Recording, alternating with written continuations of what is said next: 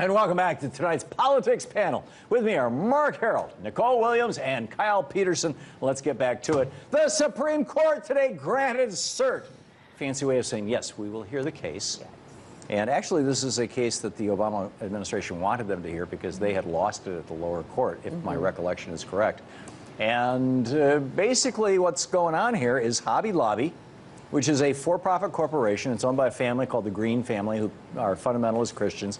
And as fundamentalist Christians, you know, they're entitled to run their business pretty much any way they want. They won't sell shot glasses, for example. We don't believe in shot glasses. Can't buy a hop, you know. Sunday, everybody, you know, nobody works on Sundays. Ain't going to happen. You know, it's the holy day. They should have a conversation with Seventh-day Adventists. But in any case, but now they're saying that as a corporation, they can have a religion, and that religion is protected under the First Amendment of the United States. And I'm real confused. I mean, what's next? Corporations can marry, and then if they can marry, does that solve the whole issue of marriage equality nationwide? Because corporations, as far as I know, are all the same gender. Or are they different? Or you know, what? I mean, where is this going? What am I missing here? Marc, you're an attorney here. I'm a libertarian. Yeah, what's this? I mean, looking at this through the sort of a political lens, it's a risky move because when the appellate court upholds the law or overturns the law, it's really only good for a certain jurisdiction. It's either the District of Columbia, certain states, territories, wherever that circuit is. Well, if it's the District of Columbia, it's functionally the whole United States if it's a federal law. Well, it's a federal law, but it's in the District of Columbia jurisdiction. I mean, there's Ninth Circuit, Fifth Circuit, whatever it is. Right. So when you tee it up, I mean, when you go for the cert grant, you're teeing this up. This can become the law of the land, and if obviously the Obama administration loses, it's going to be closer to the election, it's going to undercut, and it's going to bring the whole Obamacare back into the political sphere. I think it's going to be there anyway. Well, I think this is about Citizens United in a lot of ways. And one theory I have is that, you know, President Obama scolded the Supreme Court over Citizens United in the State of the Union. Yeah. And I think that the cert grant has to be this close in time. I don't think this is a cert grant to undercut Citizens United. If I'm, you know, the hardest thing to predict is the future, but if I had to guess, my guess is that they're going to bring this up and it's going to reaffirm the basic underpinnings of Citizens United, corporate personhood in the First Amendment, and different parts of the First Amendment. And this is a risky move for the Obama administration because if they follow the appellate court, it becomes the law of the land. At this point, it was limited to basically one jurisdiction, one of the 11 circuits. Do you think this is more Sam Alito getting back at the president? You know, he mouthed back at the president during the State of the Union. Do you think this is more Sam Alito getting back at the president, or do you think that this is more the court simply saying, you know, we've planted our flag on this notion that corporations are persons, and we're going to stand and die on this mountain? I don't know if the entire court's going to stand and die on the mountain. I have to admit, I didn't look. 5. Yeah, there's basically 5, and there's also the part that certain justices look in certain jurisdictions as to whether they can get the votes and bring it up for cert, and the way it does. Very few cases are granted cert. But on this one, I think it could be that. I really do, in the back of their minds, I really do think they got scolded on Citizens United. They've been kind of laying in wait, and this is payback. I don't think they grant cert to overrule these basic underpinnings. If I have to look at this cert grant, I think it's to reaffirm the Citizens United basic hold. And when we keep saying cert here, what that means basically is certification. Certori actually is the Latin word, but basically, yes, we will take the case. We will. Nicole. Right. I find it very interesting and surprised that they did take the case. And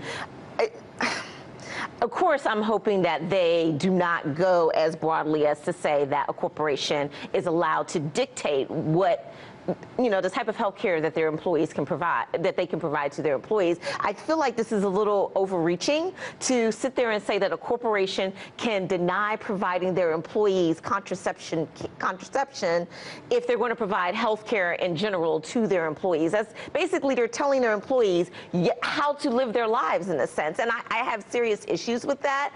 I think that if you're a corporation and you want to provide health care to your employees, then you have to provide health care to your employees. And part of that has to do with health care for a woman. You know, contraception is just basically an extension of women's health care and women's reproductive rights. Almost half of all women who take hormonal birth control do not do so for birth control. Exactly. They do it for, you know, for health purposes. Right. And so I just find what this particular employer is doing is very overreaching, a little too broad. I think Kyle, it's a little broader. Kyle, there's you know, the glib response, I think, is, hey, you know, if they choose not to serve shot glasses based on the religious principles, nobody's arguing that they have to. I mean, you know, shot glasses aren't a protected class. It used to be back in the Old South, people would use that as an argument for segregation and things. You know, oh, it's my religious. But there's nothing, you know, nobody's arguing this. But this doesn't have to do with what they're selling. This has to do with how they're conducting themselves with regard to their employees. Well, I think that the Isn't that a whole different category? Well, I think that the issue is a lot messier than you're making it sound. So there's several cases out there. The Hobby Lobby one is the one that the Supreme Court has chosen to take. But I would bring people's attention to a different one. There was a Catholic group of Catholic charities in Pittsburgh that recently got an injunction saying that they did not have to, until the case is settled, did not have to comply with the mandate. And what the bishop in question, he said, faith without works is dead. And the judge who heard the case said he was basically being asked to sever the Catholic Church into the portions that are involved in worship and the portions that are involved in works, and he couldn't do it. So the Hobby Lobby case is a little stickier, but I think it's a lot more messy than you're making it sound. No, that's interesting. I mean, the whole Catholic thing is, I mean, I could flip that upside down and say, if you're a church and you want to run a hospital, then you have to run a hospital according to the rules of hospitals. I mean, there are churches that believe in healing by the laying on of hands. And if somebody shows up at your hospital that your church runs and they're in the middle of a heart attack and you get everybody together and say, oh, let's all pray for this guy and he dies, right. I think you've got a case. I think you've got a problem. So, you know, that just, you know, I think that judge is wrong. I think if you're in the hospital business, you abide by the rules of the hospital business. No, period. fair enough. End of discussion. But there are several cases out there, and the issue is more broad than simply. That's why I think they took this case. I'm with Mark on this. I think So they took this case because they want to affirm Citizens United. This has very little to do with religion or religious rights or religious freedom. This has to do with Citizens United, and it's going to be a backdoor way of whacking Obamacare because I think, frankly, Judge Roberts, the only reason that he did not strike down Obamacare is he was concerned about his legacy, but he's now still having to deal with all the right-wing flack from that. And he's probably not getting those big six-figure speaking fees that Thomas and Scalia get at all the right-wing gigs. I think he's still doing okay, though. Yeah, I'm sure he is. I'm sure he is. Okay, same-sex marriage. During a recent appearance on Bloomberg TV, Wisconsin Governor Scott Walker, who no doubt is going to be running for president, said that his state had a healthy mix of laws both discriminating against gay Americans and affirming their equality. Check this out. The Senate, with some Republican support, passed a bill banning discrimination against gays. Should the House do the same? Well, again, I haven't looked at that particular bill. I can tell you in Wisconsin, we've had anti-discriminatory laws that are very similar to that for more than 30 years, and they've worked quite effectively. So we're also a state that has a constitutional amendment that defines marriage. So it's similar to the man, Wisconsin bill. The House bill should be something that... Yeah, but it is. I mean, we've not had problems with that. We've had no problems, or I should say no, limited problems with that. At the same time, we still have a constitutional amendment that defines marriage. There's a healthy balance there. Governor, let me ask you one. This guy is the perfect candidate for president. That was the biggest word salad of weasel words that I've ever heard in my whole entire life. First of all, you're coming on Bloomberg TV to talk about a topic, and you say, oh, gee, I haven't even bothered to read it. Come on. I mean, does anybody believe Scott Walker on that for even a second?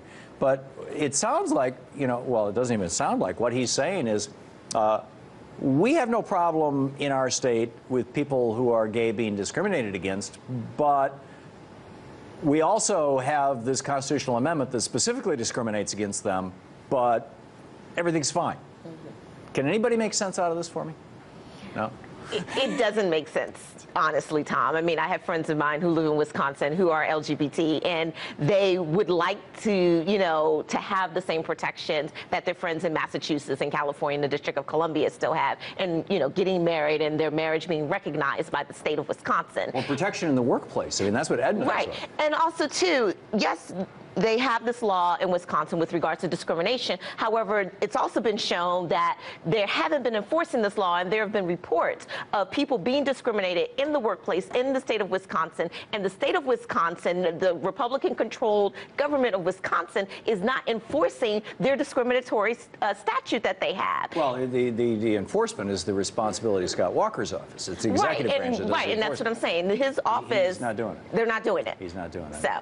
Kyle? Well, I agree with you that it's probably a political position and that Scott Walker is probably not being as forthright about his opinions as he might be. Shocking, a politician who's not forthright. Right. It's like, holy cow. But I would say that there's something to be said for letting things, taking some time to consider this. I mean, the thing, just to do a little bit of conservative anthropology, I mean, the thing that most conservatives object to is the notion that we can take these institutions that developed organically over thousands of years, and we can sit down in a boardroom next Thursday and redefine them and, you know, strike certain sections that we don't like. Define and redefine. I mean, there was a time when the Catholic Church actually did marry gays. And homosexuality has been around for thousands and thousands of years. But the thing that conservatives object to is that this idea that we can change things and not expect any flack from them. I mean, the institution of marriage used to be a whole lot more about duties and rights and responsibilities, and now it has been redefined by the culture. I blame Walt Disney for some of this,